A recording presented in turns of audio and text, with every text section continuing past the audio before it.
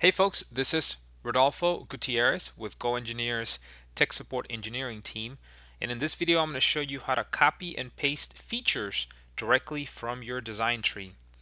So first let me just quickly show you how I created this cut extrude. Okay, so let's go into our sketch so you'll see some relations. Number one is that I have a coincident mate in relates to this sketch here.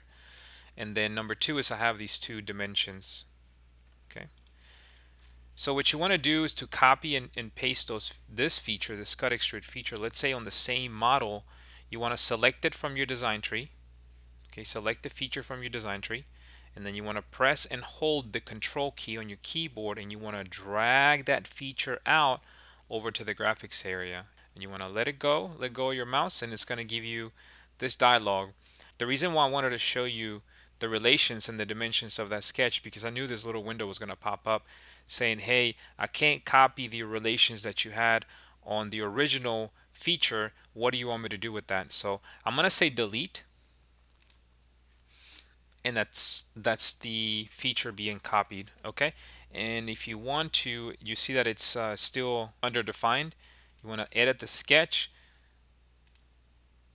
and then you can move the sketch as you like. Accept that.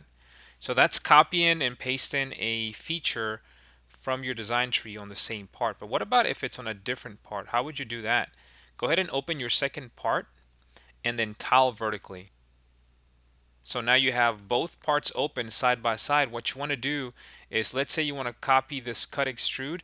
What you want to do is the same thing here. You want to select it from your design tree, press and hold the control key, drag it over to the graphics window of the other file, select your face, let it go. You're going to get the same dialog. Go ahead and delete it.